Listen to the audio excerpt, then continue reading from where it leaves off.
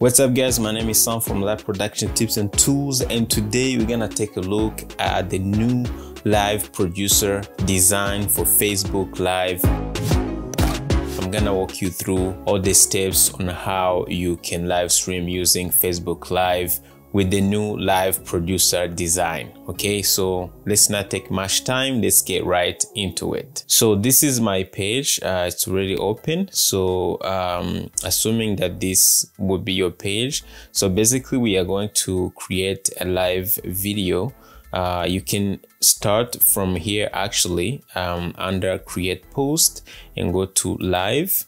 Okay, and as you can see here, they are telling you about the new live producer design, and Facebook is actually giving you an option to switch back to the older version if you feel not comfortable using the new design. Okay, but I'm gonna walk you through it. It doesn't look really complicated.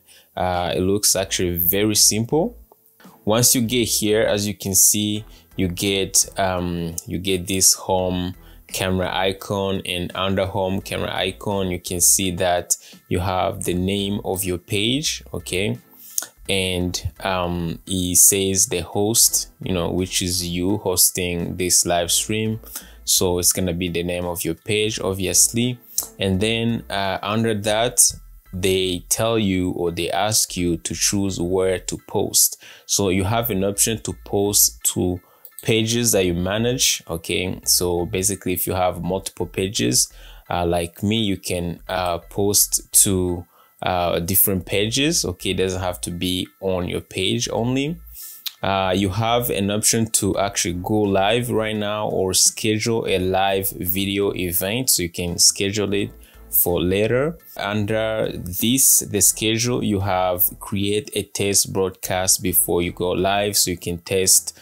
If you want to do a test live stream, you can do it here. So basically we're gonna click next. Okay, so as we click next, we get to a new page that looks a little familiar. Okay, with three options. The first one is to go live using a camera. So if you had a webcam, this is where you actually set it up. Your webcam should show up here. Okay, but since for this stream I don't have a webcam, so we're gonna be using OBS most of the time. And if you're using OBS like me or any other software encoder, then this is the option that you would choose. Okay, you can also use paired encoder, something like if you had an ATM Mini Pro or something that is already paired, that is kind of like a hardware encoder, so you will use this option. For the purpose of this video, we're gonna take this option, which is use a stream key that we're gonna take back to OBS. And basically what we're gonna do here, assuming you know how to use OBS, if you don't, I'm gonna put some links down below for how to use OBS. So what you're gonna do, you're gonna need this stream key. Okay, so basically you're gonna copy, okay, this stream key. This is the most important thing that you need. And then you're gonna go back to OBS. I have my OBS open already. Okay, I just have this generic page or welcome page that we're just gonna use just for demonstration for the purpose of this video.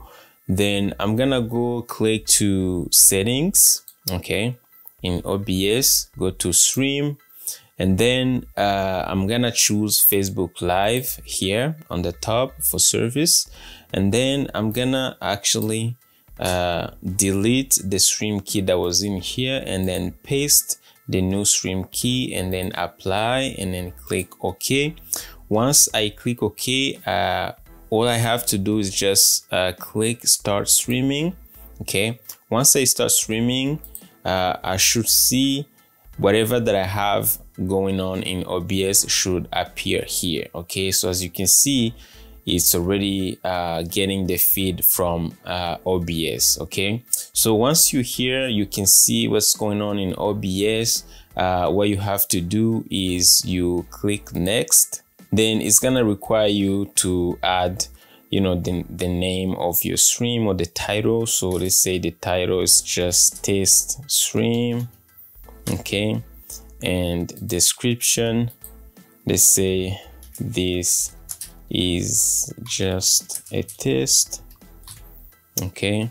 And then after that, you can see you have more options. You have option to cross post to more pages. So if you have more pages, you can actually post this live stream to more than just one page. If you have groups, you're part of groups, Facebook groups, so you have some groups that you own, you can also do that. So you can post some into some of your groups, okay. You also have an option to add a group to promote. You have audience settings. You have an option to choose if you have age restrictions, you know, that kind of stuff, or you can just leave it public if you don't have any restrictions. If you have some locations where you don't want your content to be displayed for some reasons, you can do that as well. So I guess for this video, we're not gonna go through that. Or if you are gaming, you have more options for gamers, okay. So you can tag a game here, you know, all that kind of stuff, okay. So once we're done setting up everything, basically the most important thing here for me, I would say, is the title of the stream, the description of your stream, and the sharing option, you know, sharing to a page or into a group. So once you're done, click next. So as you can see, we are ready to go live, okay. The only thing, as you can see, we have all the options. Some of the options we just went through, okay. We have the live video details, okay, and we have settings here, and we have interactivity, and we have distribution, okay. So these are the most important options that you have. And if you can see, if you go back to post details, these are just title and description, all the stuff that we just entered earlier, okay. And if say I can just close, and if I go to settings, you can see it's about your stream, okay. So like, you know, your stream latency, you can choose if you want your video to be embedded you know, into a website or any other thing, okay. And then you have viewer, so you have all these options for viewers, you know, allow viewers to rewind, turn on auto generated captions. So these are like some settings for viewers, okay.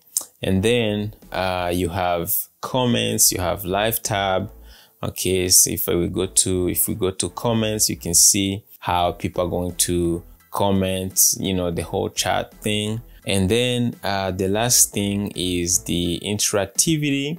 As you can see, we have polls, okay. If you need to have some polls for your live stream, questions, you have settings, you can ask questions to your audience. You have options for graphics. This is something that is very, very useful if you want to let's say have some lower thirds, or you want to have some scrolling text, all that kind of stuff. You want to have your logo displayed here. So this is gonna be in another video.